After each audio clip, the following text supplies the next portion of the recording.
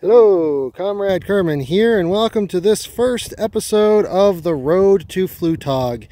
This is a video series I intend to make as I build a Flugtag glider, which I hope to one day enter into the Flugtag competition.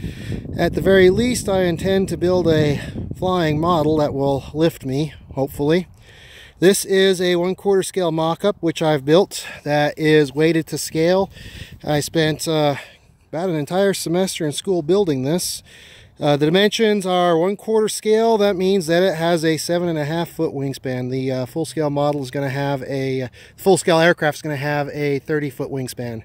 So this is 7.5 feet. The weight that it's going to be carrying is 4 pounds, which is a 1/4 scaled to mass equivalent of 250 pounds. These are 4 pound weights that I strapped to the bottom. 4 pounds of ballast doesn't sound like a lot, but when I lift this is heavy. Like, it's really, really heavy. I do think that this is a proper weight for scale. I am very curious if this is going to fly. It weighs a lot for its size. I wanted my wife to come out and film for me today, but she is working. And this is the first time the weather's cooperated in about 3 months. Weather's perfect. I got nice, probably 6 to 7, probably more like 5 or 6 mile an hour wind that we're going to throw it into. Because I'm filming on my own, I'm holding the camera. I'm going to chuck this with my other hand. So I'm not able to use the radio. I do, however, have a horizontal stabilizer with an elevator attached to this that is controllable by radio. And I've given this about 15 to 20 degrees of up elevator, which I am sure it is probably going to need.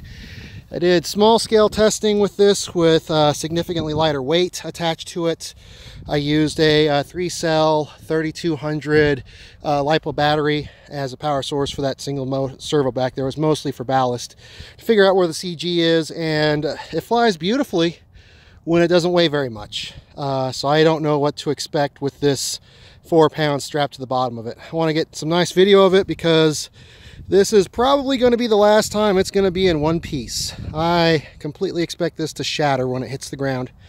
Hopefully it does not catch a wingtip and it might actually survive. I don't know.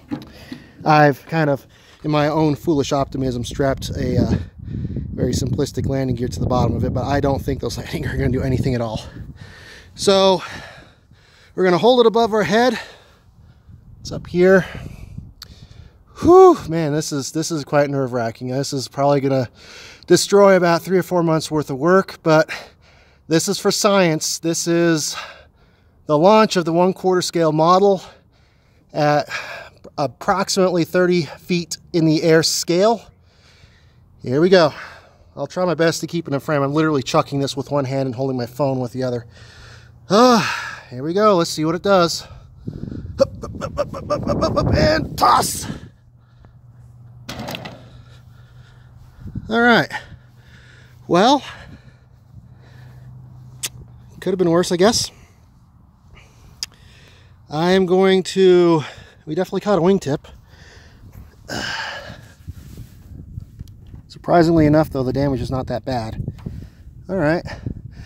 We're probably going to manage to get another test. Have some damage here, but this isn't bad. Yeah. That flew about what I thought. That's about what I realized, what I think my real size Flugtag is going to fly like. Seemed a bit tail heavy. We'll try moving the nose weight forward a little bit and giving it some more up elevator, and we will reset and try again. And we'll make a second video when we do that. And the first test, plane survived. Let's move on to the second test.